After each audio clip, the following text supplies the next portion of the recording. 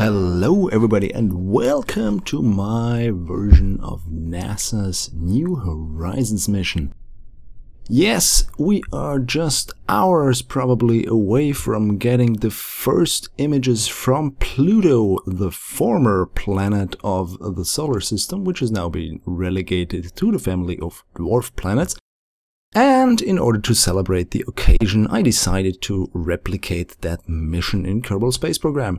So I installed the Outer Planets mod, where they add additional planets, for instance a Saturn-like planet, where Elu is now a moon of that, then two other gas planets like Uranus and Neptune, and then a small little rock called Plock.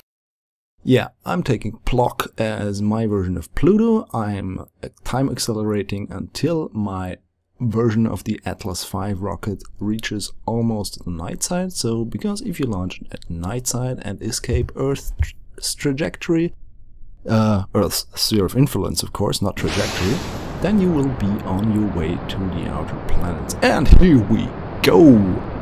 The Atlas V version 551 that NASA has used is quite a special one because it created the first vehicle, well, the vehicle with the fastest escape velocity out of Earth's sphere of influence, which is remarkable. And it was also the first version of the Atlas V rocket that used 5 solid rocket boosters instead of, up until now, 4 or 2. Interestingly, those 5 solid rocket boosters are a pain in the ass, honestly, to place in the VAB to make them really work and not make the rocket flip. And now we're on our second stage. It is called the Centaur and it has 2 rocket motors and will propel us further out of Earth's gravity well. You can see here my orbit increasing, well, the apoapse increasing. Still growing, we're now almost on Juno's level. So the real New Horizons craft, it managed to get straight past Jupiter and then to Pluto, and now we are on our third stage, which is also a new thing for NASA because that was the first Atlas V vehicle with a third stage, if I remember correctly. And I was using with a small Ant solid rocket booster because in reality the New Horizons spacecraft also used a solid rocket booster.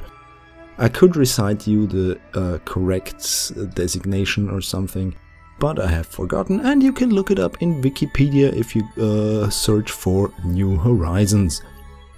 So I am now going to make some correction burns with the ion engine that is on board of the spacecraft.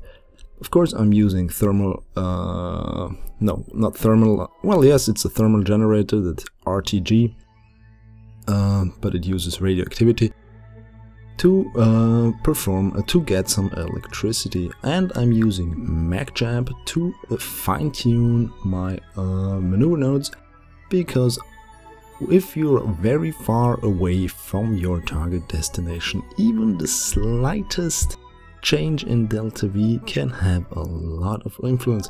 You can see here I'm just adjusting by 0.1 or even 0.01 of meters per second of delta V. We have found our desired periapse. And then it is time to complete the burn. Of course I've edited because that took quite some time with some slow ion engine to perform, and yeah, I have to do another maneuver node because I somehow missed it or blasted a little bit too much.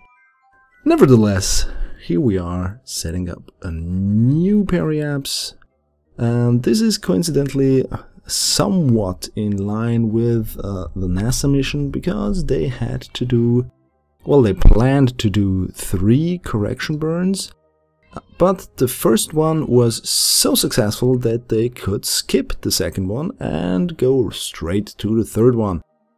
Which in my case, well, the first one was a failure and so I had to do a second one, but I won't be needing a third one. Yes.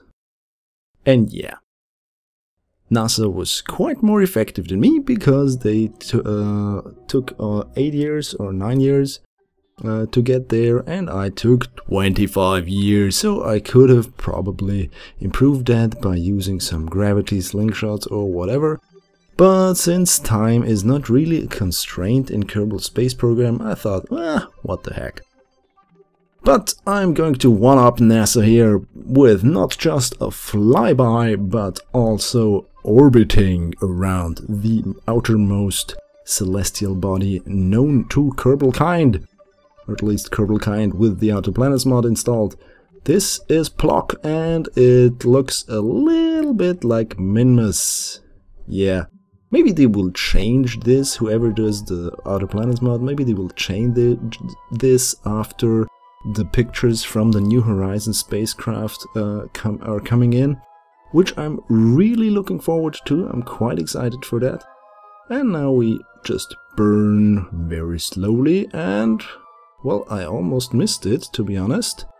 But there we go. We are in orbit around Pluto, or Plock in this case. And then we're going to adjust the orbit once more after we have forwarded until then.